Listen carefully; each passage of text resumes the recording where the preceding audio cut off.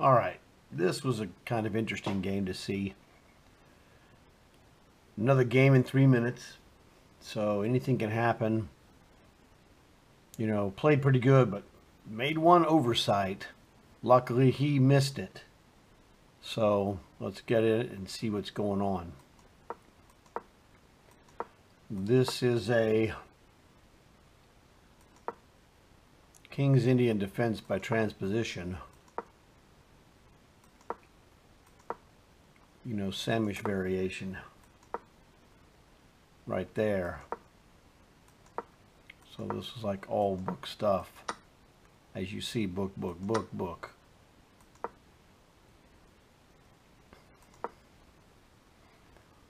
So, you know, get your dudes out. And white, you know, is going to generally try attack on the king side if he can. So, right now, he's threatening to play knight to c4. So, don't want to stop it with b3. And knight g3 is a little inconvenient. Probably the best move, but that's not what I played. I figured I'll just go directly to it. So, he could try to play... He could play, actually, knight takes b2 would win a pawn. White could not play bishop takes g7 with the in-between move, because the ultimate in-between move is knight to d3 check. Whoops, you lose. Oh well, knight g3 was the best move, and now you see why. He should have played either knight takes b2 check or bishop takes h6. My mistake. So, no biggie. b3. There's something different, but that's whatever.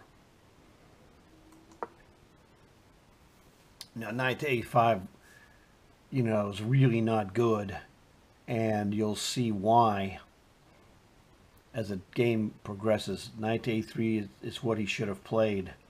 It threatens, obviously, the knight to c2 check, but the knight just gets trapped on a5. And you'll see what happens. So that was definitely a mistake. g4, hey, gung-ho attack, baby. And I thought, well, you know, he might do that. Sometimes in the King's Indian defense, black will do the sacrifice of the bishop for the 2 pawns because of the disruption of the attack. But a lot of pieces are kind of gone. A lot of pieces are gone or misplaced, knight a5. So the computer did not think that this was really that good for him at all. Because look, his rooks can't do squat. And if his queen doesn't get in there, he didn't have a chance. So I'm like, okay, dude, this is forced. Queen to g5, it likes that move too. I'm like, well, that is pretty good. But I didn't like queen to f2 check at all. So I'm like, I'm stopping queen f2. So h5 was solid, but really wasting a pawn move in the context of you've invested a piece for some nebulous attack that if you have to push h5, you're probably in bad shape. That's just, you know, the surface thought that came to mind. So I'm like, hey, bishop to h3, I want to trade this knight off as soon as I can. Because at that point, he's dust. He loses that knight. It's his only piece on my half of the board. He loses that knight, he's dust. That threatens the cheap shot check on c2, which I saw instantly. Still, knight e3 is a good post right there. It's a real pain in the rear. Can't move my king to speak of. King to d2 just doesn't look too enticing. I can't move my king away from knight checks. That's the annoying part. So, all right. I'm like, whatever, dude. You stick that rook there. Goodbye, Charlie. Now the problem is this was the move that I missed. That was terrible. He missed it too. So, hey, in game in 3 minutes, I tell you, anything can happen. Well, it just did. 2 good players missed an obvious move. Pause the video, see if you can find it. And we're back. Okay, those of you who pay attention see knight to g2 check, and whoops, you lose. So, dodging the bullet, as they say. Queen to f2. Safe. So that's just safe. Really what I would do if I have to, just play, you know, like rook f1 or whatever. That knight on e3 is a real pain. I can't believe he moved his knight. When he did that, I thought that he's dead at this point. He's a rook down, he's dead. I'll trade that queen so fast it'll make your head spin. Haha, I castle. Connecting my rooks. But I don't need to connect them because the knight guards that rook on c1. So, scram, chump. So, he's scramming. Now you see that knight on a5 is just completely trapped. And he's, you know, he's self-corralled. So but the thing is, I really can't go and get it.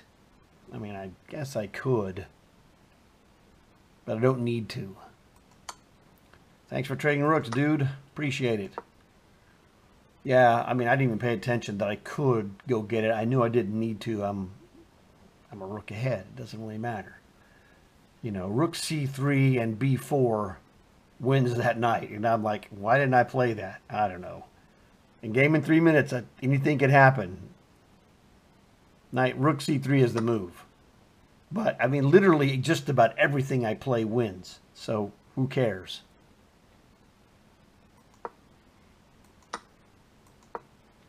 Just about every move I play wins. I mean, look at this. I'm just cleaning his clock. And my dad would tell you that, you know, when in doubt, clean the clock.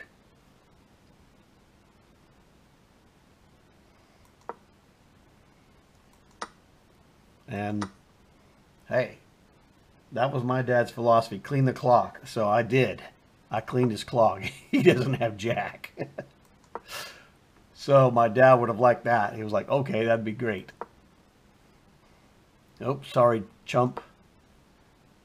I'm like, okay, look at this. Rook f6 check. This is just an ultimate disrespectful clock cleaning. I'm not going to take your pawn. I'm going to check your king. I dare you to take me. I was daring him to take me. He didn't. I'm like, okay, you'll take it now, right? Well, I don't know. I guess he said, okay, that was fine. I don't care about any of that. I want a queen. I'm no fool. The other way, I take it with check. See, queen takes pawn, check. I don't care about any of this. Queen on d4, check, and then I rule the board. Here comes Big Charlie. That's a good name for the king, Big Charlie.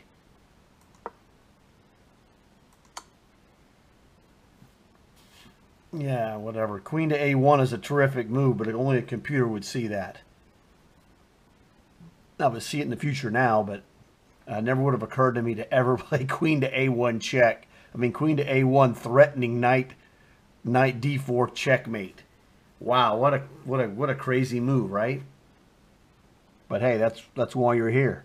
We want to see these crazy moves that no normal person would ever play. Queen to a1. Man, if someone plays queen to a1, you in these days, you would assume he's using a computer, because that is a ridiculous move. It was really funny. I'm coming to get you. There you go. Bad news, baby. Really, why didn't I play queen to c2 check? Oh, well, whatever. Doesn't matter. Checkmate. That one I saw coming. But let's go back and look at this cheater move.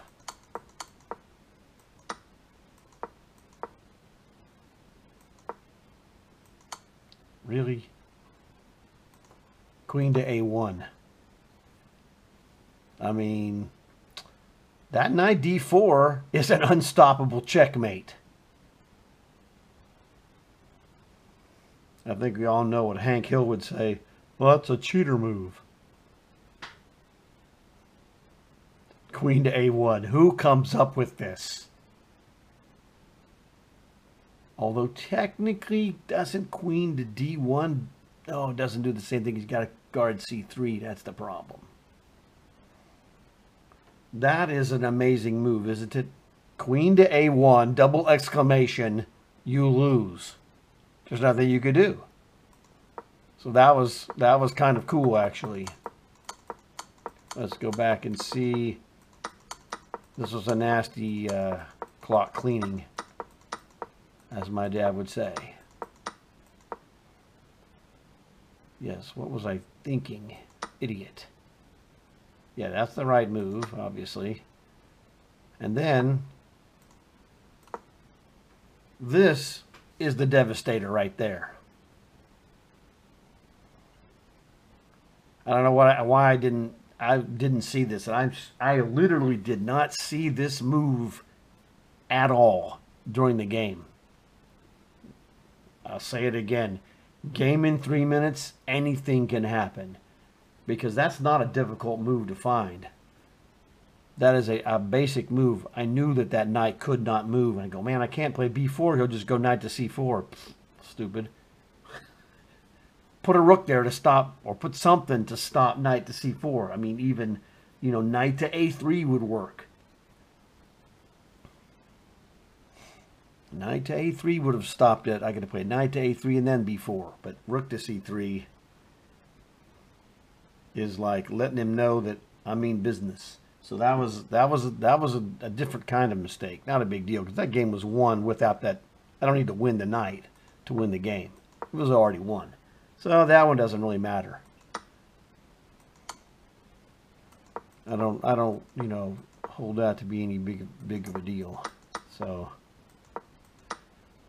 I don't know what I was thinking, how both of us missed knight G2 check is a mystery, but you know, better players than me and this guy have missed worse and more blatant moves than that. So I mean, grandmasters have missed checkmate. You know, so oh, don't sell yourself short. You know, don't you know, you got to admit your mistake, which I did, and you know, move on with it. Whatever, it's not coming back. You realize this is a mistake. You admit it, and it's like, well, hopefully I never do this again, because it doesn't feel good. But this is very instructive, and that's why it's here. You know, I want to show instructive moves, and this move is very instructive. That hey, you're winning, you're playing good, and one bad move, bishop takes rook, crunch, knight forks your queen, and you lose. So learn from this lesson, okay? Hopefully you guys enjoyed this game. You know the drill. Do what you have to do. Thanks a lot, and I'll see you in the next one.